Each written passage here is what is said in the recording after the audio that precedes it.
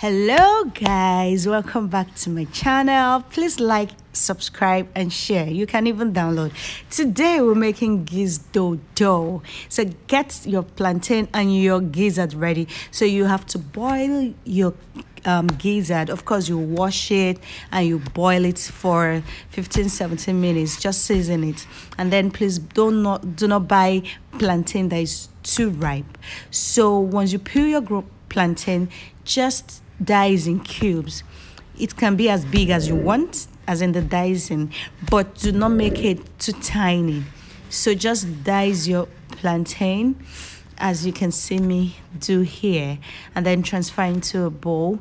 And then of course you dice your onions, your scotch bonnet, your tomatoes. Of course, let everything you're using be fresh. Use fresh tomatoes, fresh scotch bonnet, fresh garlic. Yeah, I'll be using garlic for this purpose.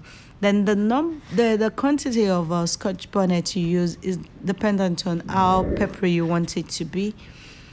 In this part we take pepper a lot, so don't be surprised with the number of scotch bonnets I'll be using for this purpose.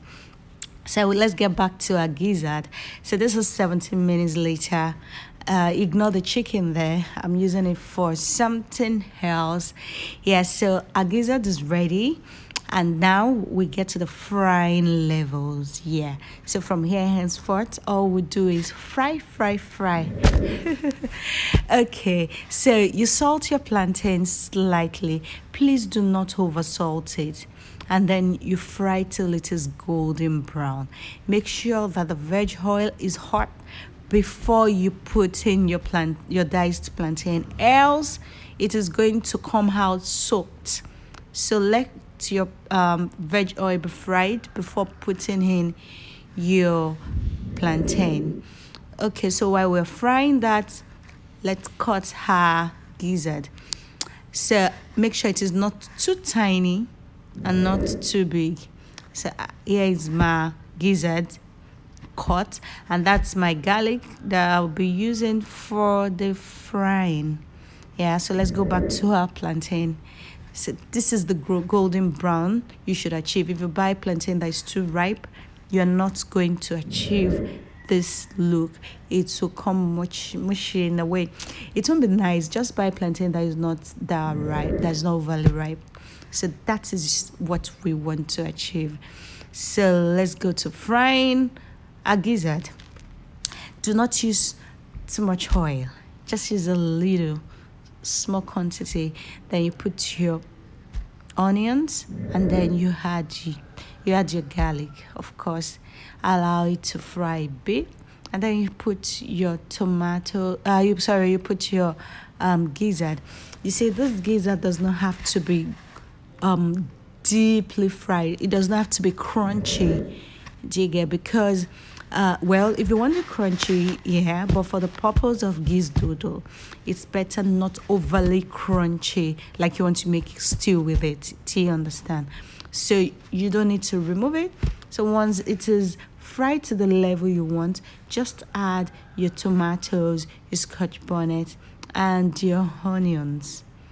Do you get? So the quantity, it depends on how you want the quantity of tomatoes you want in it.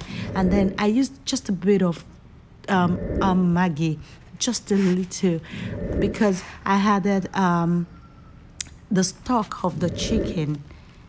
I added a bit of it, so I added just a bit of Maggi. I did not even use salt at all. So I used stick seasoning.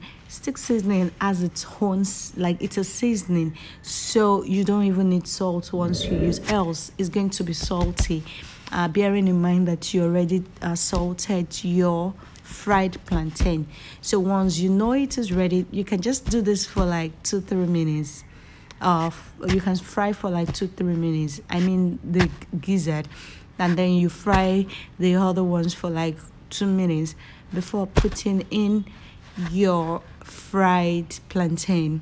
And then you stir for about just few minutes, 3 to 4 minutes. Keep stirring so that everything will incorporate, and then Ta-da! Your gizzard is ready. Sorry, your gizdodo is ready.